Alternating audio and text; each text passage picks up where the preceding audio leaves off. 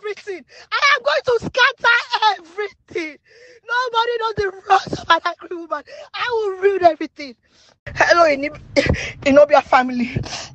This is Annie. Said that I was with my husband today. Peaceful, nothing happened. My husband told me he had a shoot today. Only for him to pack his things and his stupid cousin Frankie helped him plan it. His family does not love me. They hate me. They've been giving me hell for 10 fucking years. Today, my husband packed his things. He lied to me that he was going to shoot. But my husband is on his way to America. Planned by himself, FL Morebe, and Frankie.